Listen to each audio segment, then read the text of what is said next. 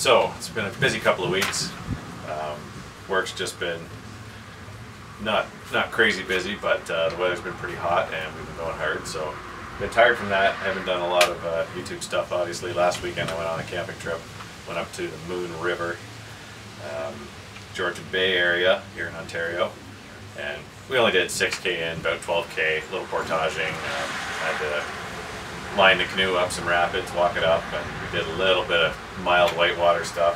Had a great time anyway. Kind of regret not bringing the cameras, but just wanted to go on vacation. Anyways, Sunday afternoon here. I worked yesterday. Just trying to take her easy, but you kind of feel like I got to be doing something. Don't want to just sit around wasting time. So, something I've been wanting to do for a while is try and hand sharpen my Silky handsaw.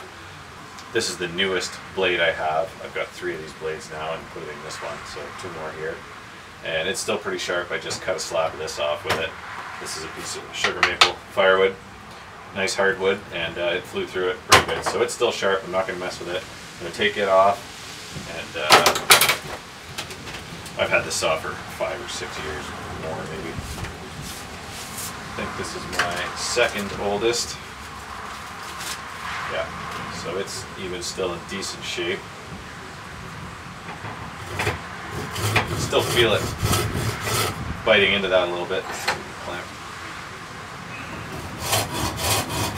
Yeah, so it's still got a bit of edge to it.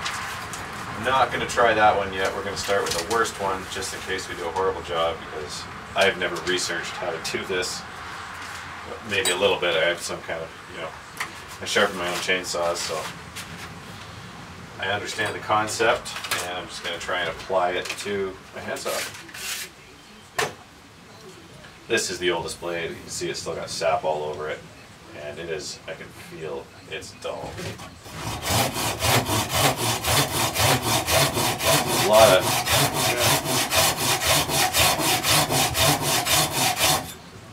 it's doing okay. So I'm gonna put this in the handle. We'll do a cut test with it, and then I got a tiny triangular file here, the smallest I could really find easily. I'm sure you get smaller ones, and we're gonna try and touch these teeth up and see how it cuts after. Just gonna have an easy day in the shed. It's crazy weather. Yesterday there were tornado warnings. It's very windy outside. Show you.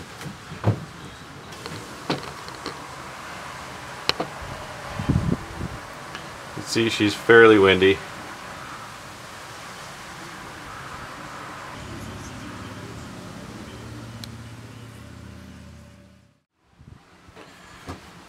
Alright, so the first thing we gotta do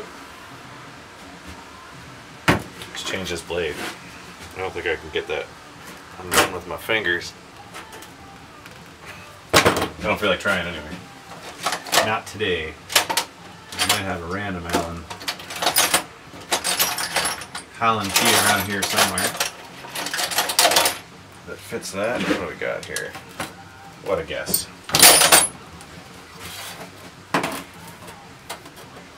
There we go.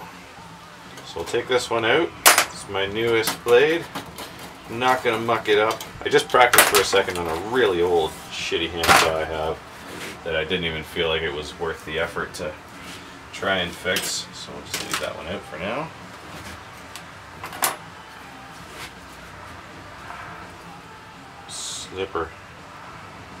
Slip her right back into the handle there.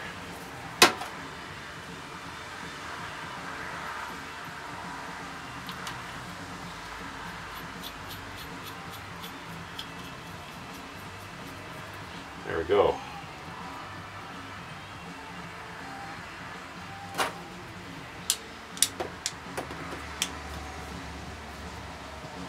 Make sure she's secure for the cut test. That's how old my scabbard is. Worn a hole in it from sheathing my handsaw. I know a lot of people are fans of taking these camping, backpacking stuff. I do take this occasionally, but generally I don't, just because I do use it every day at work and it's an important tool for me, so I don't want to wear it out mucking around on camping trips. I buy cheap $30 pull saws for that, Corona razor I think, a bit longer. I'll show you that maybe in another sharpening video or something if anyone's interested, but Silky's a great saw, especially I like the thicker blade, you know, the full size hand saws. I find the thinner ones do break. It's easy to have them bind in wood, and when you're pushing it back through, they snap. This, I can beat the crap out of it. I've never broken one of these, and I've got 3 blades here. There's another one in this box, but it's the one that came with the saw, 2 more. I have never broken a blade on a Sugoi, so go for the thicker ones. For what it is, really, the weight and what you can do with that tool, it's worth carrying. But I don't. I use cheap ones. Anyways, let's do a cut test. Alright, it's a fresh edge. Yeah, I can tell that's pretty dull. Very dull.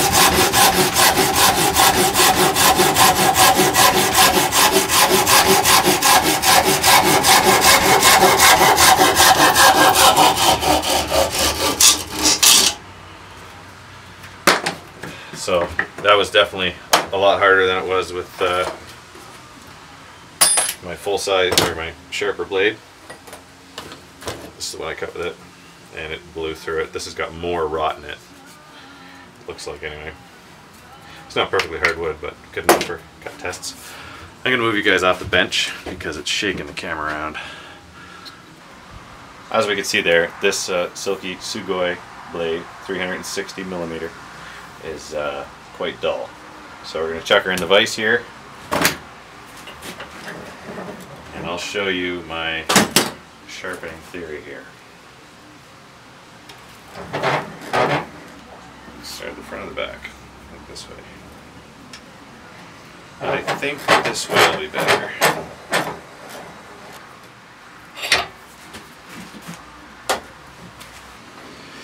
Alright, so I hope you guys can see this. What I'm going to do is, just like a chainsaw, you're only going to sharpen these teeth one way. So I am going to, sorry, I'm having a sip of beer. Push from the top of the cutter, and you can see there's an angle, you probably can't see, but there's an angle on the top of that. There's a little triangle. And that is the edge. You want to keep it perfectly flat, perpendicular to that edge. And just use the smallest part of the file. In a good file, you'll hear it cut and you'll see that face. Start to brighten up. And I tell you, I can feel the difference. There's no way, if you keep the file flat, you're going to put an edge on it of some sort. If it's dull, you're not going to hurt it. Unless you're really shaky or you're not on the right angle. Yeah, I can feel that cutting nicely. So that's one. This last tooth, yeah, it's got a bit of a... This tooth doesn't do much work. We'll give it a touch.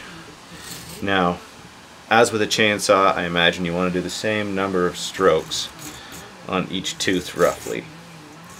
Because there's no depth gauge on these saws. There is a set to the teeth. I'm not going to worry about that. That is actually putting a bit of an edge on there, so I think I'm going to go for, I don't know. Yeah. We'll go for 6 strokes per tooth. And this is not going to be perfect, but with time, as with most skills like this, practice, I'll get better at it. You could too. Yeah, I can feel that. I'm not even counting strokes, to be honest. I'll try to count this one. Someone's gonna get mad at me. Yeah, I can. That tooth is visibly nicked. It feels round. Doesn't even catch my finger. I can feel the file catching on the steel that's rolled over.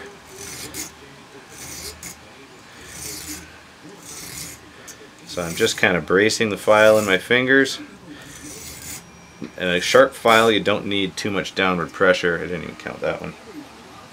That is taking quite a bit of meat off of these. It's impressive. I'm not getting the angle right at all. I can see when I look at the profile of it from the front. But we're going to keep going. This is why I use the dullest blade. I'm going to steepen my angle up here. Harder on the inside. That looks a little better. That looks a little better. So it's a pretty oddball angle on these things. My light is not great in here. It's hard to see, even for me. Can't imagine you guys can see much, but hopefully you're getting the idea. Yeah, that's looking pretty good. A few strokes like that on a hard angle. I'm getting it. That was 5, 6. 1, 2, 3, 4, 5, 6. Oh, those are looking nice. I'm kind of excited about this now. Like, these blades aren't cheap. I think they're 80 bucks a piece. The whole saw and scabbard is 150, or, you know, this isn't cheap stuff. It's good steel, and these are professional tools. So if you can buy it, I paid 10 bucks for this, and that's a lot for a file, but I just grabbed it in a hardware store. If you went to a proper supplier, these things should be $1 or $2, and they'll be a better, harder file. Well, this is cutting good. I can feel it cutting. I can see filings coming off. And it is putting a nice point on these teeth. Now you do want to try and keep them as even as possible. As I said, 2, 3, 4, 5, 6. See, now that one I was a bit subtle on the angle. You know, yeah. Let's go. When I'm sharpening a chainsaw, I don't necessarily count my strokes in the tooth. I keep filing until the tooth looks like it's sharp again and it's come to a point. So with this, I'm kind of doing the same thing. I'm counting. I'm trying not to do too many strokes. And I can see, I don't need to mark these teeth. If you look closely, you can see which tooth has the last fresh edge and the next one in line that you need to sharpen. Yeah, that's cutting great. This feels like it's actually going to work. I'm just kind of learning on the fly here, so if I can do it, you guys can. Save yourself some money. Get yourself 2 or 3 blades for these, and then sharpen them and rotate them if you want, or 1 or 2. And if you pack this with you, you bring a file, and you can do this, figure out a way to clamp it with your knee or whatever in the bush. You can keep your saw going nicely, I would think. What's already on that tooth? Shit.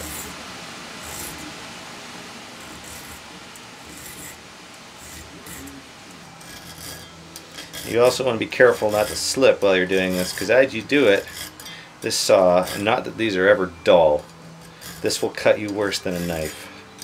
Take these things seriously. Especially if you're climbing, don't underestimate it. It'll cut you out of a tree faster than a chainsaw will. One swipe, you're falling.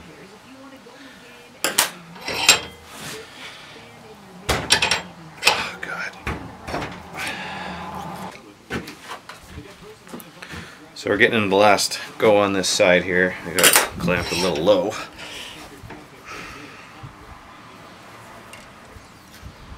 Guess I'm gonna have to try and edit this up a bit for you guys, because she's probably getting long now. It takes a little while the first time. You know, the first time.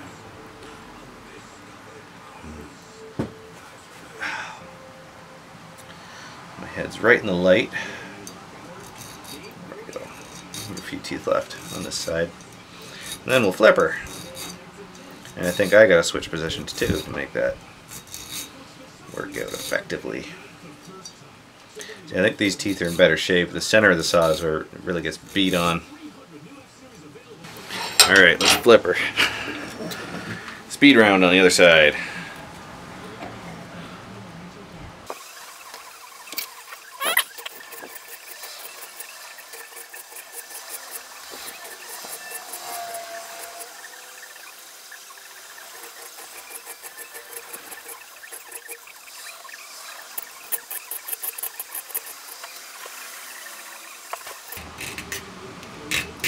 See, now that is why I used this blade, because I just sharpened a bunch of those backwards. Stupid idiot. Now I'm sweating out of embarrassment. It's okay, we'll fix it. You know, that actually reminds me of something someone once said to me. Something like, in working in trades and stuff, it's not about being the best and doing everything perfect all the time. We're all human. It's about how well you can fix a fuck up. Those are the guys that really make it. So what we're gonna do here is try and, oh Jesus, try and fix this fuck up. Fuck. Running into the other tooth, that's always good. Mad Tom, you haven't really done me wrong yet. We're flying now, that's what I needed. Sip of beer.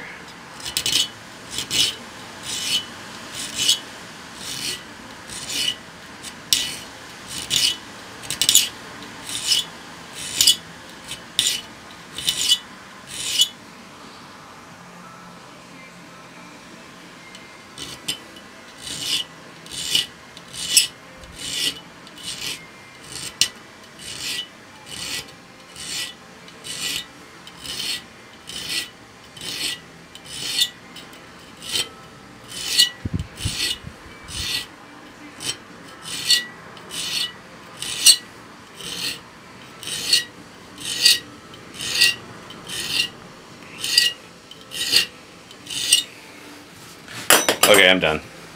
That's it. Alright. Let's test this thing out. Good little destroyed file out of the way. Same edge. Clamp it in the testing vise. Make sure it's in the frame.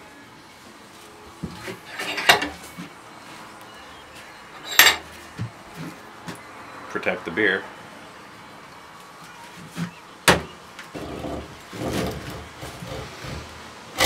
Oh my goodness.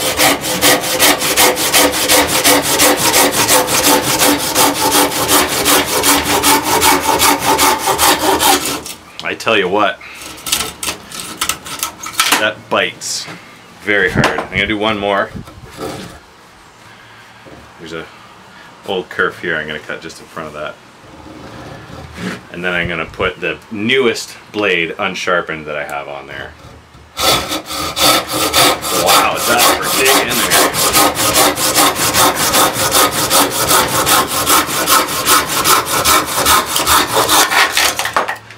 there. That is cutting how a saw should cut.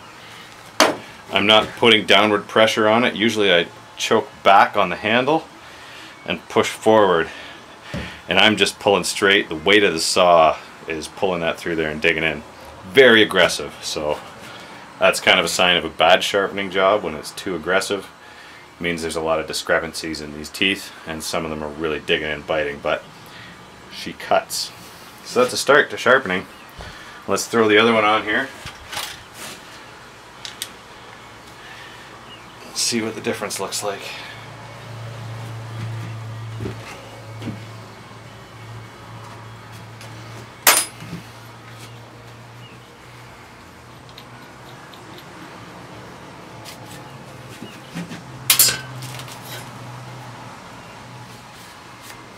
I'm changing this right now. There's the new blade. I have not sharpened it. This is my newest Silky blade. That's the one we just sharpened. I took off.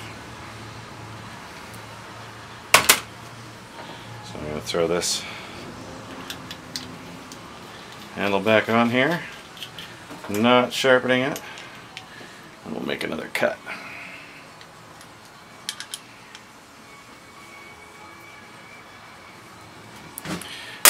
Enjoying this. It's a good video. Okay, I'm going to go on the outside of this kerf, fresh cut. I bet you can hear the difference. I can feel it.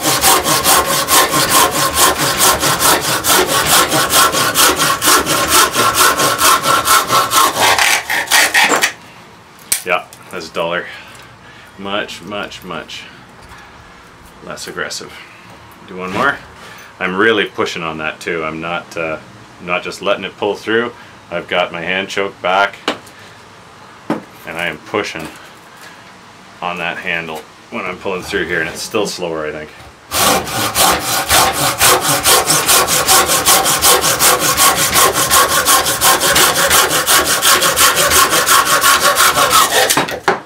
So that should be a pretty visible difference.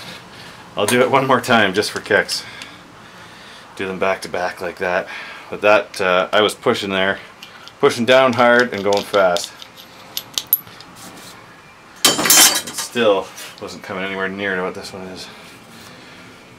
So, albeit for a sore wrist and palm from using that shitty little file to sharpen this, kind of just saved myself 15 bucks.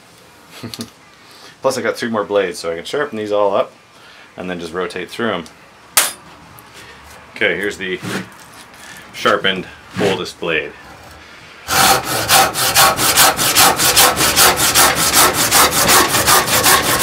Extremely aggressive.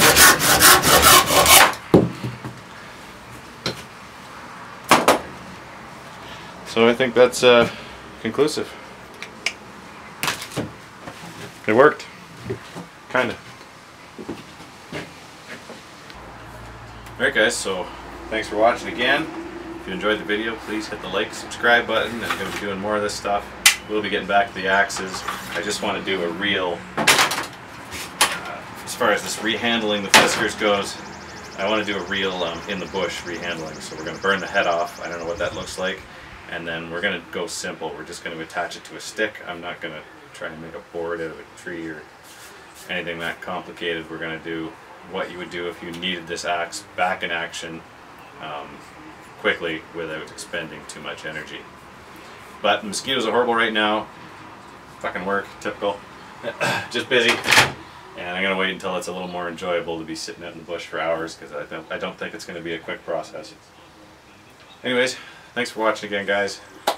Hope you enjoyed this, got something useful out of it, and I'll see you next time. Just a lot of hand sharpening. Cheers.